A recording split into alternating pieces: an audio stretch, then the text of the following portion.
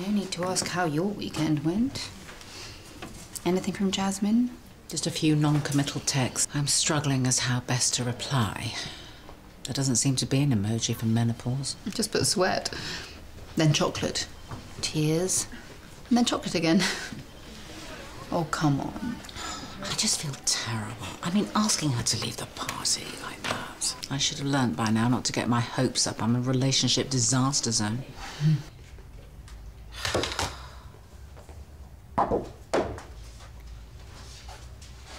Lottie. Thank you. Did you talk to Jasmine yet? What am I gonna say? You can't let this go, Emma. Oh, look at the pair of us. Drinks tonight. Drown our sorrows. Lovely. Jasmine, hi. Hi. Is it okay if I wait? I wasn't sure what time Emma would be done. Why don't you come through this way? She's in room 1. Thanks.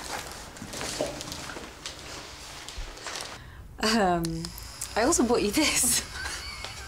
Came highly recommended from my mum. Well, I love it. Listen, Jasmine. Look, if it's about Friday, I shouldn't have done a runner. I told you to go. Look, I don't have a problem with that. I just didn't know how to put it in a text, so here I am. Well, you certainly didn't need to bring me flowers. I was a cow. And I was a coward. I couldn't stop thinking about you this weekend. I'm sorry. No, I can't stop thinking about you. Oh. Can we start over?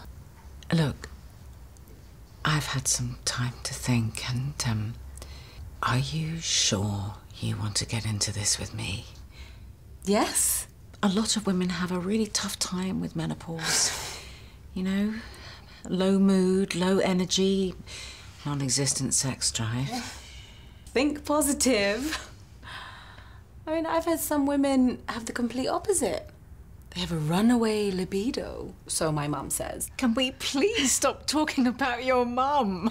Sorry, okay. I care about you. And I know we have a connection. You feel it too, right? Yeah. Look, let's just spend some time together. What are you doing tonight?